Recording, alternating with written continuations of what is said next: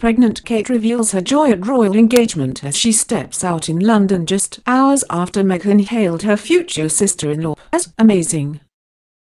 The Duchess of Cambridge said she's absolutely thrilled for Prince Harry and Meghan Markle as she stepped out in London a day after her brother-in-law's engagement announcement. The pregnant mother of two displayed her neat baby bump in a figure skimming Kate's paid dress, which she offset with burgundy accessories as she arrived at the Foundling Museum in London. Discussing Monday's happy news, the Duchess said, "William and I are absolutely thrilled. It's such exciting news. It's a really happy time for any couple and we wish them all the best and hope they enjoy this happy moment." Her appearance comes just hours after Meghan Markle hailed her wonderful. Miss Markle said the Duchess of Cambridge had been wonderful to her, while Harry said both William and Kate had been amazing. Harry talked about how he kept the relationship secret before introducing Miss Markle to his brother and sister-in-law. "It was exciting. I mean I'd been seeing her for a period of time when I literally didn't tell anybody at all.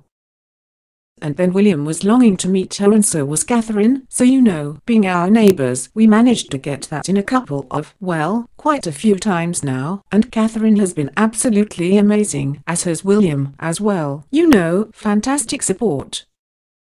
The family together have been absolutely, a solid support, and my grandparents as well have been wonderful throughout this whole process, and they've known for quite some time," he said. The Duchess of Cambridge was today at the Foundling Hospital, the UK's first children's charity and first public art gallery, where she learned more about the museum's history and the way it continues to focus on its founding principles to use art and creativity as a means to support and engage children and vulnerable families. During her visit, Kate received a briefing on the history of the hospital and how the museum continues to engage vulnerable and marginalized young people. The 35-year-old met families and children who have benefited from the museum's education and outreach programs, including preschool children from a local nursery who regularly visit the museum and young care leavers who are being trained to run their own creative workshops. The Foundling Museum explores the history of the Foundling Hospital, the UK's first children's charity and first public art gallery. The Foundling Hospital, which continues today as the Children's Charity Coram, was established in 1739 by the philanthropist Thomas Coram to care for babies at risk of abandonment. After 17 years of tireless campaigning, Thomas Coram finally received a royal charter from King George II in 1739, enabling him to establish his Foundling Hospital. From 1741, when the first babies were admitted, to 1954 when the last pupil was placed in foster care, the Foundling Hospital cared for and educated around 25,000 children. Instrumental in helping Coram realize his vision was the artist William Hogarth, who encouraged leading artists of the day to donate work, and George Frederick Handel, who conducted annual benefit concerts in the hospital's chapel. Their creative generosity set the template for the ways in which the arts can support philanthropy. Today artists continue to be central to the Foundling Museum's work. Through a dynamic program of exhibitions and events, the museum celebrates the ways in which the arts have helped improve children's lives for over 275 years and aims to inspire everyone to make a positive contribution to society. Her visit comes after Harry, 33, and Miss Markle, 36, appeared at a photo call at Kensington Palace in London yesterday.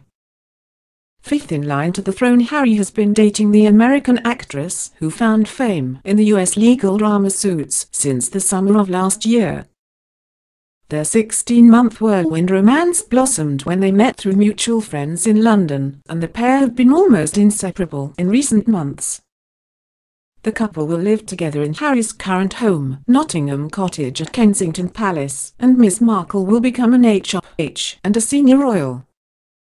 She is expected to become a duchess, just like Kate Middleton did when she became the Duchess of Cambridge after saying her vows in 2011. Miss Markle will most probably become H the Duchess of Sussex if Harry is made the Duke of Sussex by the Queen on the morning of his wedding.